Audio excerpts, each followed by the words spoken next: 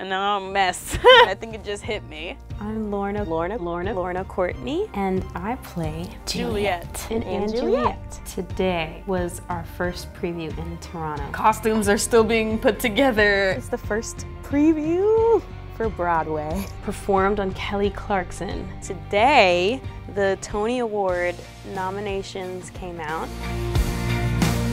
Other than perform in front of 1,900 people today. But right now, I still am dealing with my own insecurities. No, you can do it. You can be a pop star. Keep the microphone up in the air. We got to perform on America's Got Talent.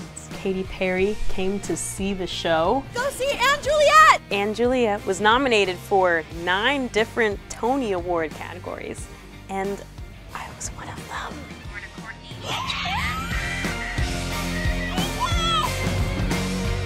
She's a lot like myself. Juliet is someone who is finding her voice and herself. She learns what love is, what it should look like. She makes mistakes, and that's okay. She's not perfect. She just found her voice.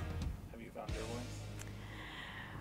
I'm still finding my voice every night. Like I have, but every night I really am like, oh my God, I don't know why I'm getting emotional. The thing is, I'm not doing it with any expectations, and a lot of people are going to come see the show and they're going to expect something, but I try and push that aside and just focus on her journey, telling the story, and finding my voice every night.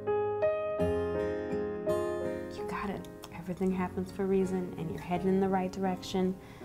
Don't give up. Keep going. On your face. And I love you. Future me next year. Wow, you did that! And I auditioned for a lot of things before this, and so you realize oh, there was a reason why you didn't get that part. You weren't right for that specific role, but this is the reason. I wouldn't change anything because I'm loving this moment, so.